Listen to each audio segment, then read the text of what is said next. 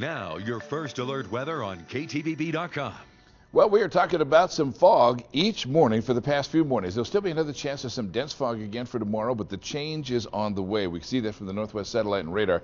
Well, we had some of that moisture that moved in out of southern California and affected areas of northern Utah and out of the Wasatch Front. It kind of pushed a little bit of moisture into southeast Idaho. Now the next system is coming in off the off coast, and what that will do is bring a big system in that's going to be producing showers. Rain for the valley, be warm enough for that. Snow for the mountains. Freezing level around 5,000 to 5,500 feet, several inches of snow to maybe a foot or more in some of the central mountain locations.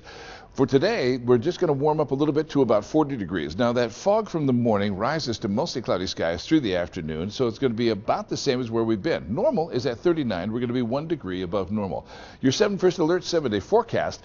Temperatures move to the 40s. There's your showers, both Saturday and Sunday on and off, but again, snow above 5,000 to 5,500 feet, several inches, maybe a foot or more. All of that then clears off. We're going to have some sunshine, moving back down a little closer to normal daytime highs into the first of next week. Remember, you can always get an update on your weather, sports, and news on demand on KTVB.com.